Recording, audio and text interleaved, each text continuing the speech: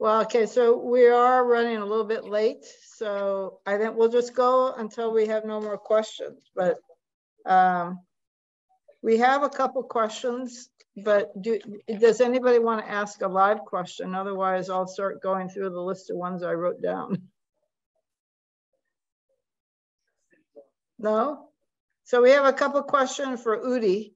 What is the harvest windows in Israel? When, for instance, would be your HASS and lamb HASS harvest windows? Our window starts more or less end of September, when we start with early varieties like Ettinger.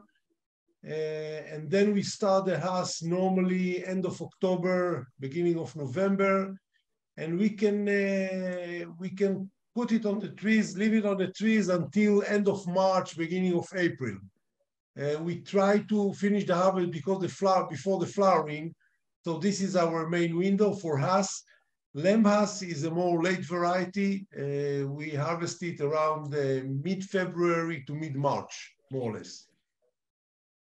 Okay, great. And when you say that you use West Indian rootstock, which are the main West Indian rootstocks you use? The main one are probably Ashdod 17 and Gania 117. These are the most common one. Whenever we have also a problem of high lime in the soil, we'll use Fairchild. But these are let's say in the period that we had shortage, which was the situation for us until about 2 years ago, we had big shortage of West Indian rootstocks. People also used Gania 62 and Srifi 99 and other West Indian rootstocks. But now when the rate of planting is going down a little bit and the availability of West Indian seed is improved, so most of the people would use that. We are using on experimental basis some clonal rootstocks, which are West Indians. There is probably 2 types, trying to see if we can get better results. But I do have to say, we have all the time, let's say in every new planting, we try to have some commercial experiments to use in blocks, different varieties. We had one of our advisors, a guy named Hadar, who is actually following all these trials. And looking at his work for the last 7 years, we cannot find any significant effect of the rootstock on the productivity. You do find the effect when the salinity is changing or the type of soil, but when you find the correct rootstock, it doesn't have any effect on productivity, based on our experience. Great. So when you talk about NPK, there was a question earlier, is that really PTO5 and K2O, or? Again, what was the question? When you talk about phosphorus and potassium, or when you talk about the levels that you want, is it really in units of PTO5 and K2O? No, it's KTO. Okay. And then we had another question, is water and technology development for the avocado industry subsidized by the Israeli government at all? In fact, yes. I mean, all the technologies of recycling water was actually financed. It's too big to put it on growers or a farming industry. So most of the technologies involved in purifying water and treating it, it was actually financed by the states. But now it's running and it's a commercial basis. So we have to pay for this water, which covers more or less. According to the law in Israel, it's the responsibility of the cities to purify the water because they are the one who producing the sewage water. But it's our responsibility to take it from them and to bring it to the fields, to the farming, to the farms. So it's quite expensive for us. We have to pay something like, for the recycled water, something like, I would say, 35 to 40 US cents per cubic meters. And if we have to use about 8,000 cubic meters per hectare per year, you can figure out that it's one of our major expenses, major production cost in the orchard. Beside of water, actually the state today is not investing too much money. We get some funds for R&D, but most of the funds are coming from the growers. Okay, great. And then there was a question about like Pinkerton can be very necky when it's grown in hotter areas and you're growing it in the Sea of Galilee. Are you taking care of that neckiness by the use of the plant growth regulators or? Definitely. We can grow Pinkerton without using uniconazole. It's too necky. We actually developed the protocol for Pinkerton, the timing and the concentration, mostly in order to take care of the necky problem. Because Pinkerton is quite productive, but we cannot actually, in our condition, grow Pinkerton without these treatments. Okay, great. There was another question. Do you use Dusa rootstock in Israel? What? Dusa rootstock. Do you use Dusa in Israel at all? Ah, Dusa. No, we don't. We tried it in the past several times. I was quite surprised to hear from Guy that Dusa is doing well with salinity conditions.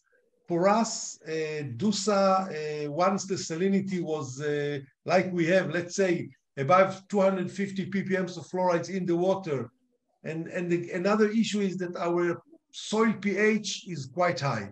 Our soil pH in the soil is moving from 7.2 to about 7.8, even 8 pH. So Dusa was a total failure for us.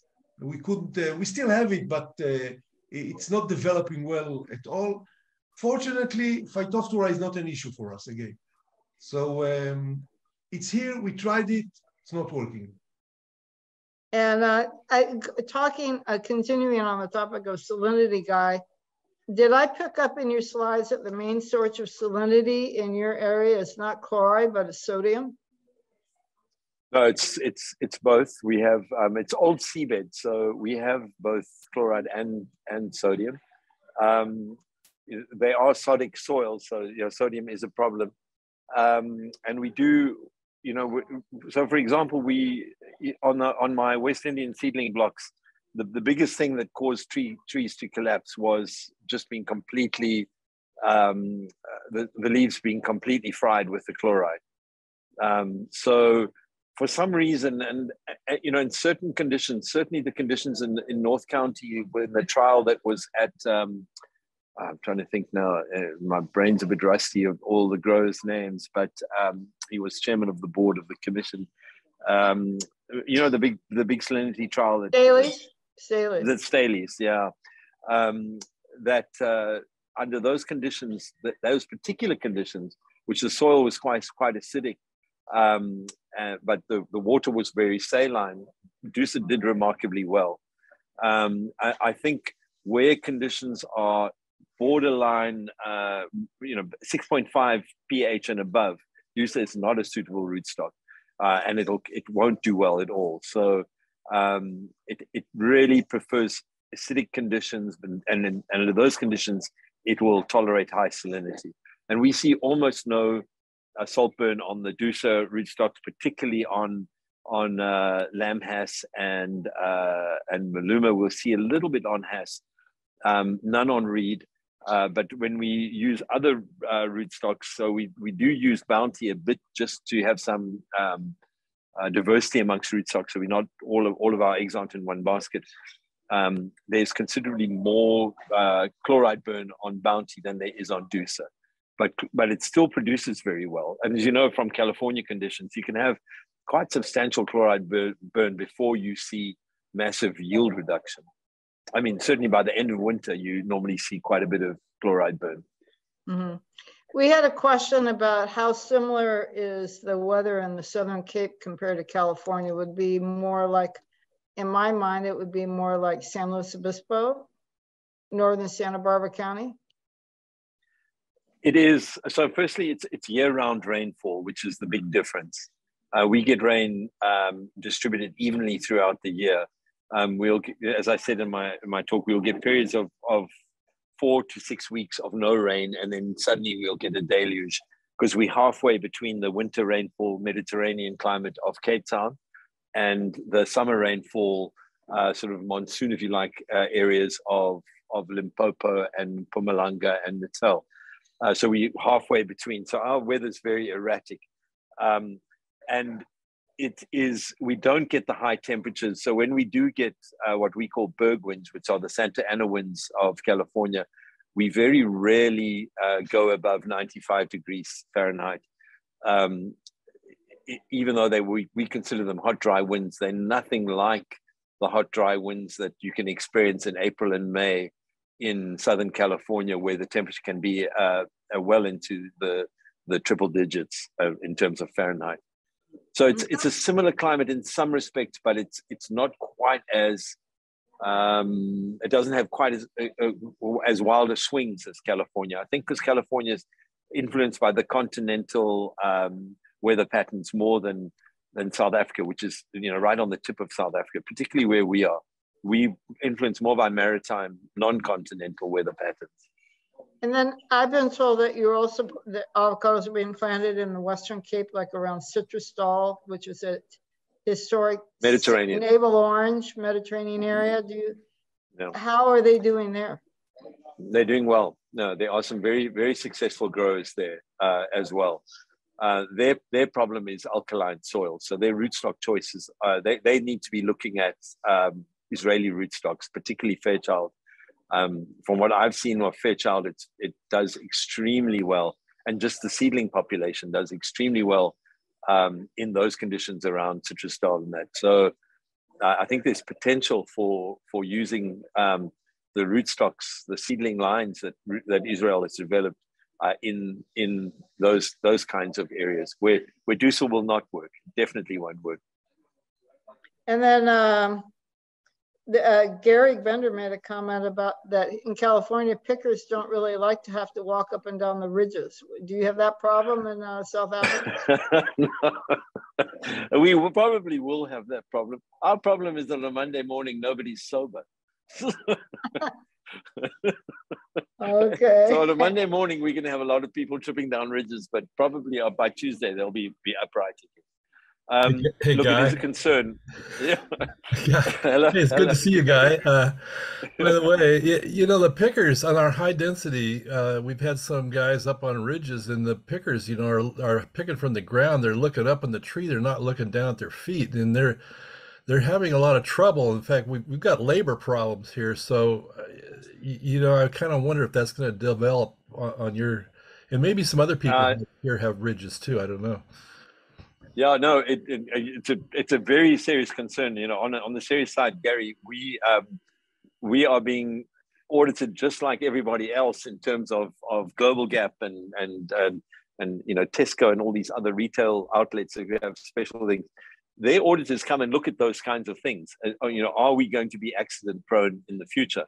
And that will count against us. So we have to train the workers. We have to provide them with adequate. So we might actually end up having them be on sort of moving trailers with platforms that go along next to the tree, and that the bins be on that trailer as part of the sort of the train that's going up the row. And that's what we're looking very closely at. And there's been some very innovative designs on trailer designs so that the pickers actually aren't walking at all. They just sort of, there is the odd one that's going between the trees, but mostly they're picking from a platform that's right next to the tree that's going up between the ridges. Great idea. But yeah, it's going to be tough. I think all over the world that kind of thing is California certainly is ahead of the curve, but in terms of farm safety, but it's on the radar everywhere now. So we had a question. Gary, it's good to see Gary has a lot more hair than I do.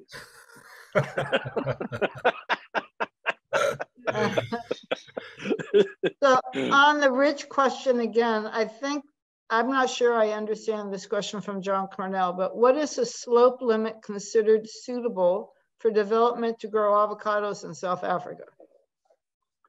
We probably would not go beyond a 45-degree slope, Mary Lou, and that would have to be terraced. and it would have to be terraced on the contour. You couldn't, for example, do north-south facing rows or anything like that. So there is a limit. We certainly haven't seen anything like what we see around Escondido in California in terms of steepness of slope.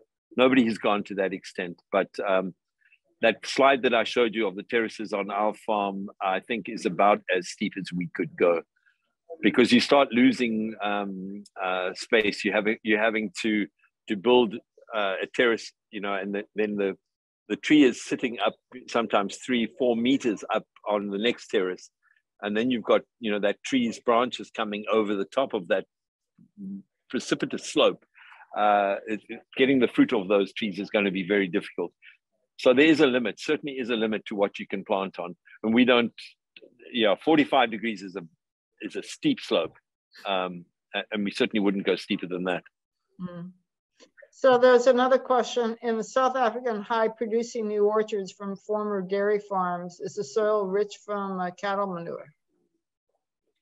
Not, these our dairy farms are all, it's not feedlot at all. So these are grazing dairy farms.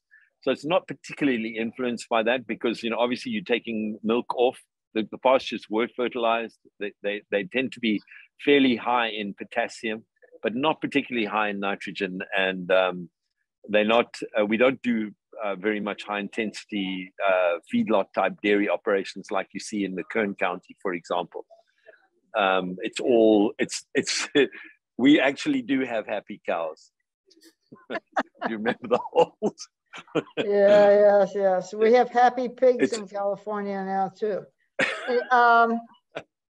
So with all the soil preparation, there's a question, do you ever have to use chemicals for root rot?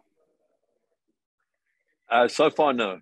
So the only root rot has shown up a positive just in one farm so far, which is quite remarkable. We're not doing any root rot treatment. So some guys will put phosphonate or Elliott down at planting as a drench, but I don't think that's necessary.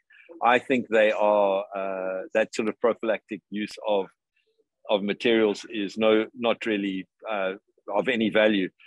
Look, we do have a serious problem in our industry in that we are having MRL issues in the northern parts of the industry from overuse of phosphonate. They are exceeding maximum residue limits in the fruit. I see, in my capacity working for Westphalia, I see a number of fruit lots that get rejected because of MRLs of phosphonate. And interestingly, they group, phosphonates all together. Elliott they consider exactly the same as potassium phosphonate, which I find quite remarkable, but that's a whole nother topic. Mm-hmm. And then, do you get alternate bearing in gem in South Africa? So yeah, so the highest alternation we've seen from any one year to the next in the mature gem was at Louis. That was from 17.5 tons per hectare of a low to 33 tons of a high. That was the biggest spread. But most of the time we're talking about, and I'm sure when you come to South Africa and you visit the area, there'll be a lot of discussion on this. We're talking about much smaller variances, nothing like we see in Hass. We're getting much more even, and nothing like we see in Lamb Hass. Lamb Hass is particularly bad at alternating.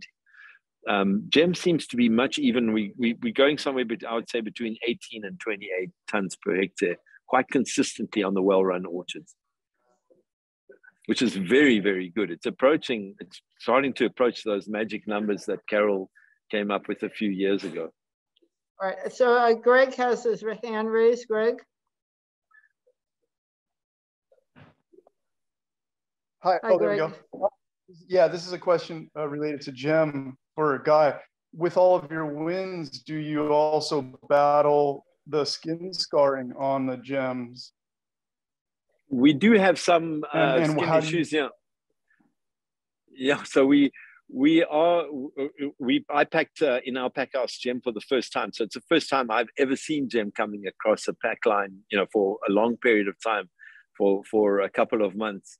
And Yeah, we do have issues like that. That we're fortunate in South Africa in that we have a very, at the time we packing gem, we have a very good local market, and in fact the biggest customer for gem, which is Woolworths, has a moving target when it comes to fruit quality and blemishes and marks.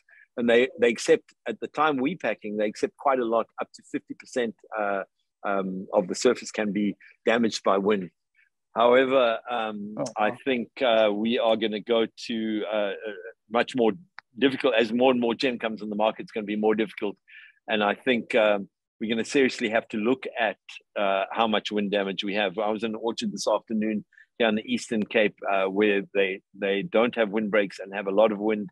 And I could see quite a bit of wind damage. But because the fruit is held inside the tree, there's still a good proportion that's scar-free that will go, what we call export number one.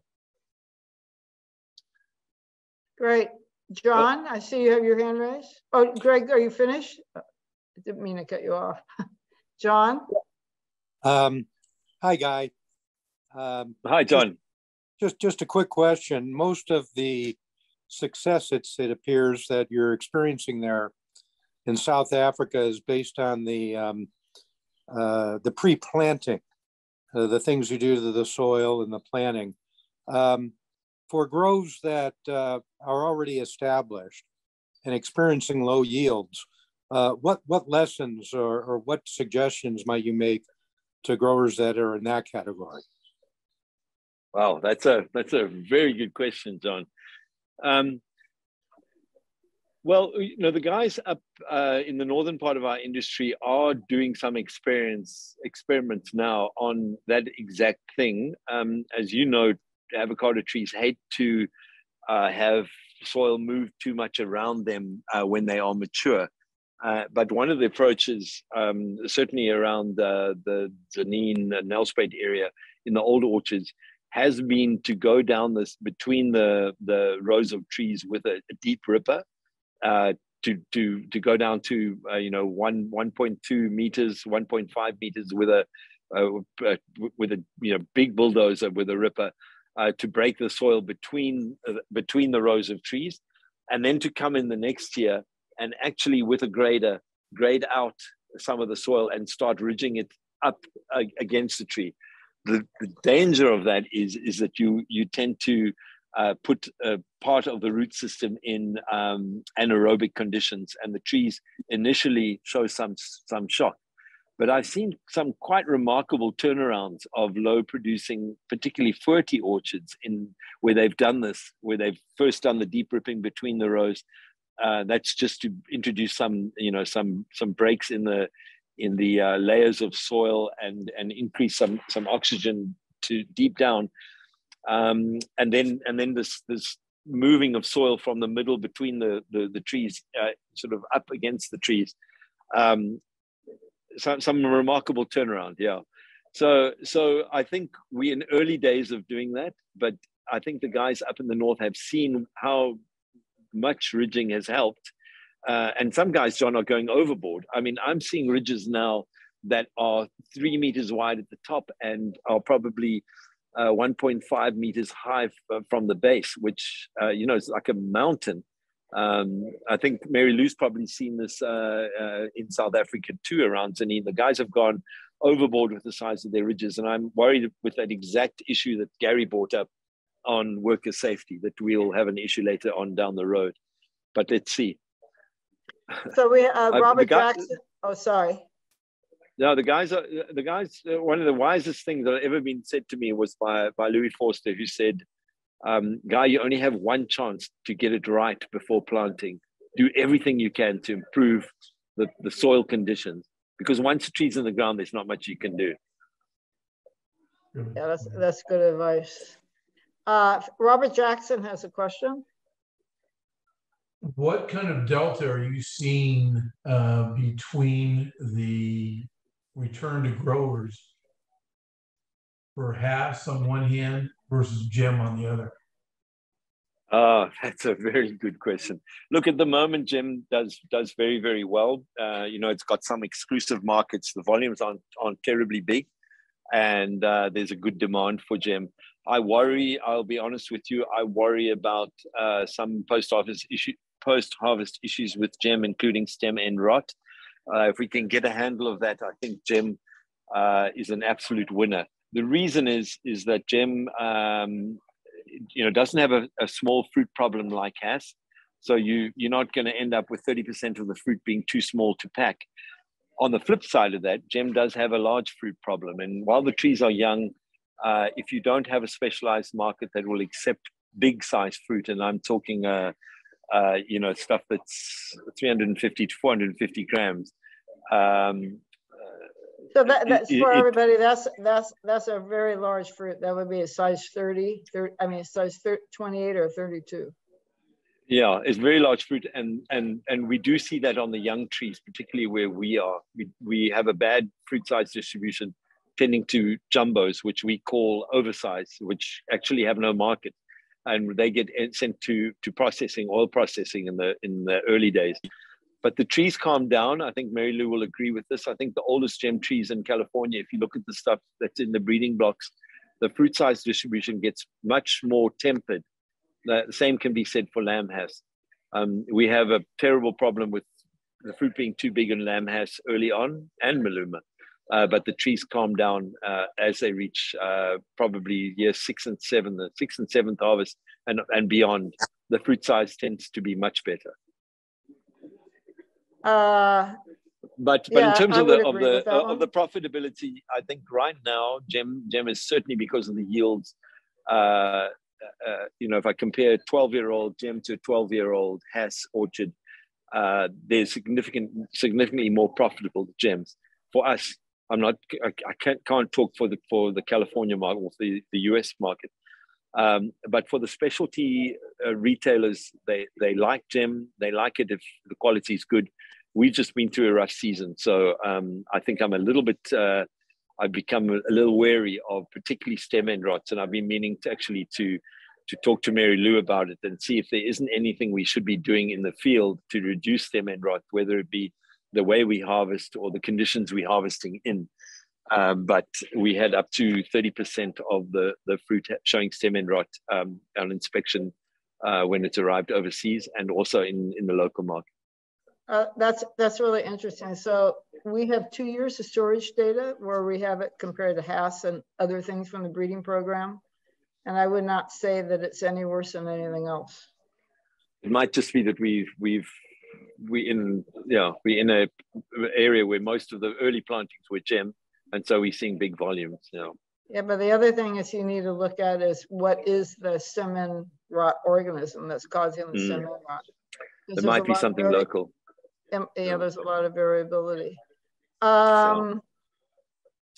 Before I go to Greg, I have one other question for you about gem. Here in California, in my opinion, unfortunately, people now are thinking that they can hold gem much longer than Hass. What's your opinion? No, so that's a very interesting question. Mary Lou, we packed gem and Hass all the way into the 3rd week of January. So it's extremely late for South Africa because our first early fruit comes off on the 1st of February. And in my opinion, the very, very late season Hass was better quality than the gem. According to Louis, who grows both and has grown them the longest, Louis Forster, he keeps cautioning me not to call gem a late Hass. And he says that if you look at the dry matters where we are, they track very nearly equally week by week where we are. And in fact, there doesn't seem to be even a 3-week advantage of gem in lateness versus Hass.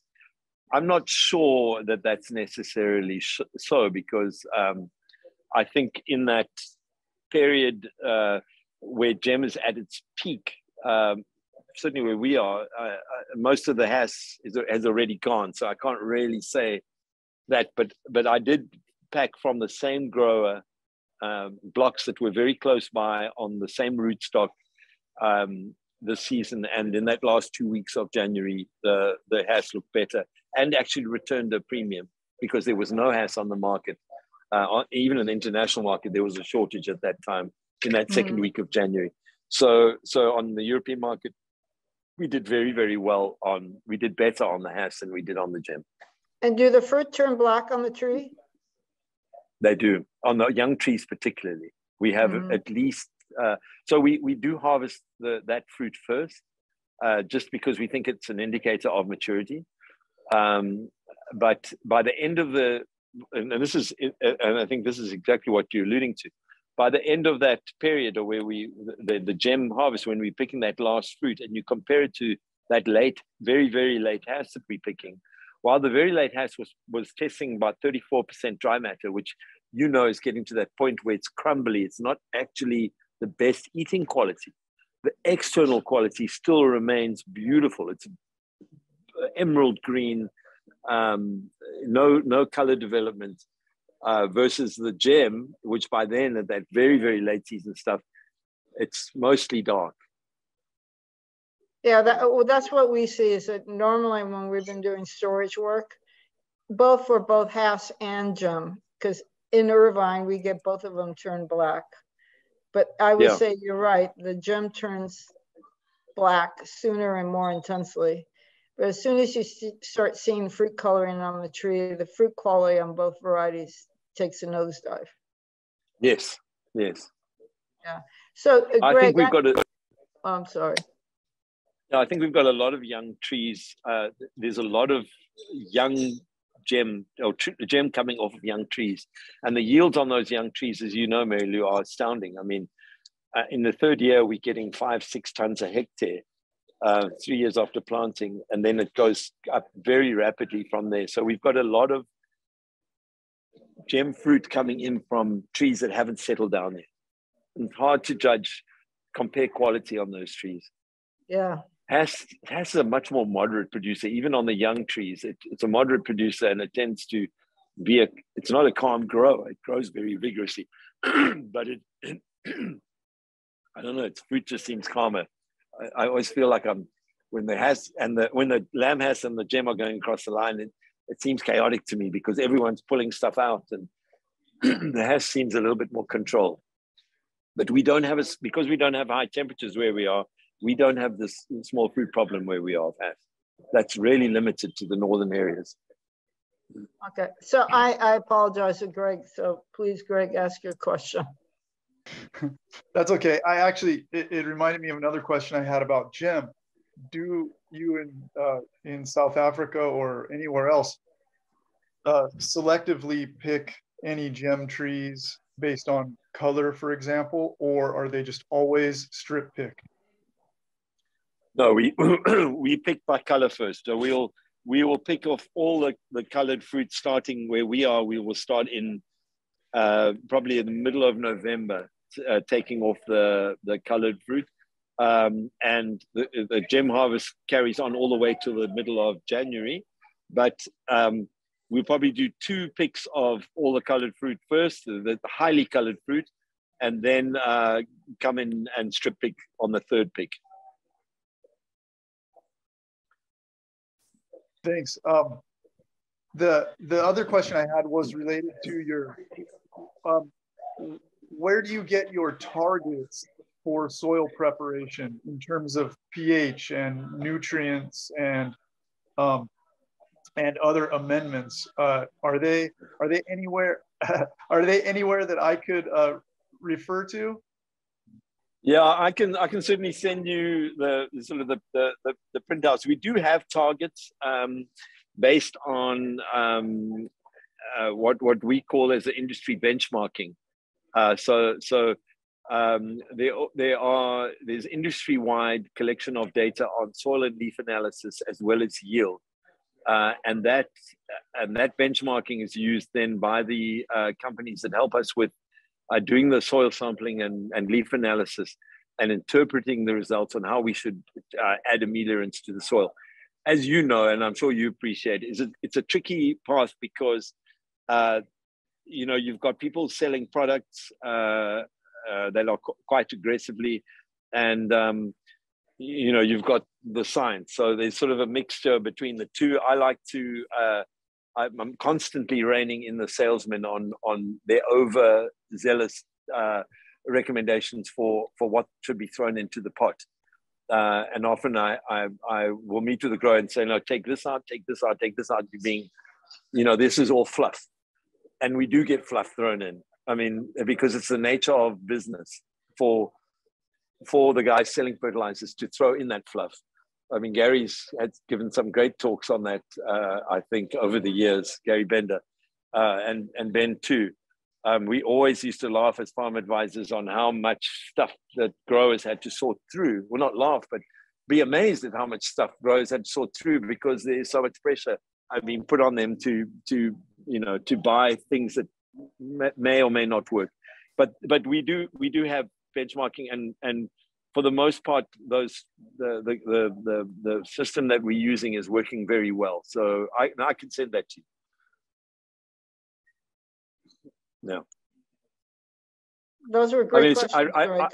I remember in California being very frustrated when I would meet with a grower and they would have a printout from a lab and it had their results of their leaf and soil analyses, but no interpretation at all. And it was left to the farmer and the farm advisor to do the interpretation. When some of these labs have hundreds of thousands of samples coming through and haven't benchmarked those against yield and the rest of it. But I think that's probably changed in California, right, Gary?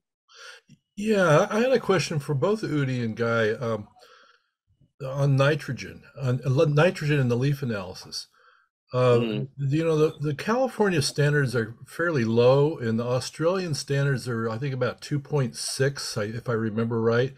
And when we did our high density, the highest yielding year we had 2.9% in our leaves by sheer accident.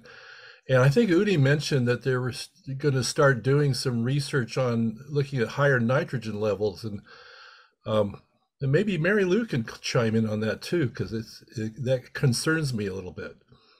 I've got something. If I can quickly mention something, Gary. I was just at the South African Avocado Growers Association research meetings, and there is a researcher who's been gathering all of this data on yield and nitrogen levels. And he presented the most intriguing scatter plot I've ever seen. Well, not ever seen, but I'm exaggerating. But it showed nitrogen, yield versus percentage N in the leaves. And from 1.8 to 2.8, there isn't a pattern. They all, at 1.8, there was an orchard that had amongst the highest production. And at 2.8, it was identical, and everywhere in between. The scatter plot below 1.8 drops off like a precipice. Above 2.8, it drops off like a precipice. But in that window, you could not see a pattern. So I was fascinated. In fact, when I looked at all the scatter plots, you realize that we are, in my opinion, we've probably been in luxury levels of N, P, and K and many of the other nutrients, just because we can. It was, we could afford to put it on the orchards. But I must say I prefer the California approach. From what I remember, I preferred to be in that 1.8 to 2.2 range. I think your fruit quality is much better in that range. And I think one of the reasons that we've sort of had this bit of a train wreck with gem quality this past year, and particularly semen rots, is I think the fruit was just much more tender and more susceptible to post-harvest problems because it was so high in N. And we are very high in N. So I would make a comment. So I'll let Udi talk, but I think we need to think about the work that Zelda van Ruin did on Pinkerton and Haas for a master's and PhD, and the work that Peter Hoffman led in Australia. And definitely, you have to look at more than yield. So it's definitely clear that when you start going up above 2.6% leaf end, you're compromising the quality of the fruit, the post-harvest quality of the fruit. And the work that Peter Hoffman did definitely showed that when you were in high nitrogen, you got a lot more decay. So, we have to be very mindful. I would agree with you, I mean, I don't know if I would go down to 1.8. The data we got from Cashin would not support 1.8% leaf end for Hass at least. But, between 2.5, you're in a good range. And we have to be thinking about fruit quality, and high nitrogen fruit just do not have the storage.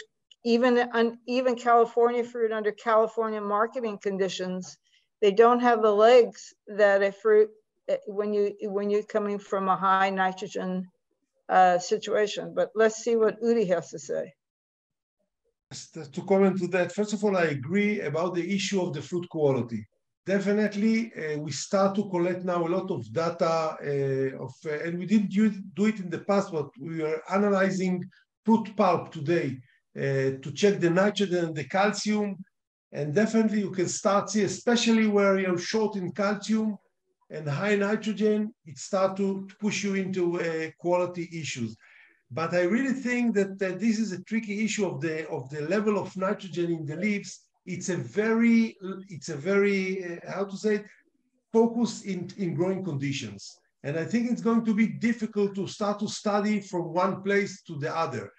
So for example, if you go to the tropical areas of Australia, or if you go to I don't know very well the south part that the guy is talking about, the south part of South Africa, but we're going to Limpopo, to Dzenin area, you can easily find levels of 2.6, 2.7, 2.8, even 3% nitrogen with good production. In Israel, we're struggling to go over the 2%. And let's say if we want to go into levels of 2.2, 2.4, we need to increase the application of nitrogen. And I'm not sure it's the same story for other growing conditions. What I mentioned is that up till now, with this common practice of applying 200, 250 kilos of N per hectare per year, and living on an average of 1.8 to 2, we get what we get. And we believe that maybe going into maybe 400 kilos of N per year and climbing to 2.2 to 2.4, it can help us to break this ceiling that we have with production and maybe to go to in the trade. I'm saying we think about it because we haven't proven it yet, but we are focused on that and try to see if it can work. So I hopefully Francisco Mena hasn't fallen asleep, but I know that Francisco Mena has done a lot of work with nitrogen in Chile. Could you share some of your thoughts, Francisco? Mary Lou, could I interrupt? Sorry, Yes. I really apologize. I need to get on the road. I've got about a 2-hour drive and it gets quite dangerous as it gets dark here. So, I apologize to everybody. This is a fantastic discussion, and I can't wait to listen to the rest of it on the recording. But I must regret that I need to get on the road. I've got 2 other passengers with me, and they're getting very impatient. They say that the bed and breakfast is going to close. They're going to close their doors, and we won't get in. So I'm going to have to say goodbye, and thank you so much for having me on. And I really appreciate it. I'm sure so everybody nice to enjoyed seeing you again. And seeing hope all to these see you familiar in South faces. Africa in 2027. I can't wait to see all of you. Thanks so much. Thanks. So Francisco, do you want to make a comment or two about nitrogen? Basically, we were at some point working with about 300 Ks or a little bit more of nitrogen, but we've been moving down basically because we started working with organic amendments, and all of our root systems got such a big improvement that for at least two or 3 years, we've been pushing nitrogen down to probably 30 to 40%. And the trees look even more vigorous than what they did look when we were pushing that much nitrogen. So I think for us, it's been a journey in which we went up, and right now we're going down again. And I kind of agree with what Udi was saying, that maybe in some climatic conditions like Chile, like Israel, where you don't get the amount of rain that you get in other parts of the world, you can get away with higher nitrogen in your pulp or with lower calcium. It doesn't change much. We've tried that for several seasons, and food quality didn't change. I think that there's a big relationship with how exposed to high rainfall the fruit is when you need the fruit to have those high levels of calcium or lower levels of nitrogen. Thank you. And on the other hand, I remember that there's a research that has been going on in Israel regarding nutrition. And I believe that that's the same question that we've made ourselves and we've been making ourselves for already a couple of months. Is it's about timing. We believe that we need to try to push more into times where we're not used to put nitrogen in, like late autumn or early winter, especially as we don't have the rainfall in the past years. We've been seeing that the trees have a much better spring outbreak. And also when you are working with high salinity levels, leaf drop doesn't come as early as it usually does when you're pushing nitrogen a little bit more into the winter. That's a good point. To comment to that, Francisco, I totally agree with what you just said. That's why we are going now into this work, trying to check nutrition through the rainy season. The problem is that working like that makes nutrition very inefficient because you're working through a cold season, the soil temperature is low. And on the other hand, the cost of fertilizers went up in Israel with about 25%. So coming to the growers and with this situation, but anyway, we are going to check it. Yeah, right. I think it's worth trying. You know what? Take a look at it and see what happens, because whenever we've done test trials and seeing it seems to work. When you go back and you talk to Iñaki or Masa, when Iñaki did all the trials regarding fruit set and starch content in the flowers that we're setting, they realized that they needed more starch on the flowers, and they told the growers that they needed to put more nitrogen into, let's say, late autumn rather than early winter, but it's at this stage of the crop. Very good points. Do we have, we've run a half hour over. Do we have any other questions? I know that everybody has things to do and it's very late at night now for Udi. We saw that Guy had to leave to get his hotel room.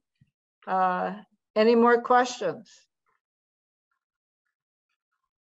I don't see any. So I want to thank you, Udi. I want to thank everybody who stayed until the end. In fact, and let's take the break. You bet. We're going to take. And really appreciate you taking the time, sharing your thoughts and knowledge about the Israeli avocado industry. I'm sure that there were a lot of good points that some of us took away. Awesome. Thank you, Mary Lou, and everyone. Very good conversation. Thank you very much. Thank you very much. And you are all invited for a visit. So we are here.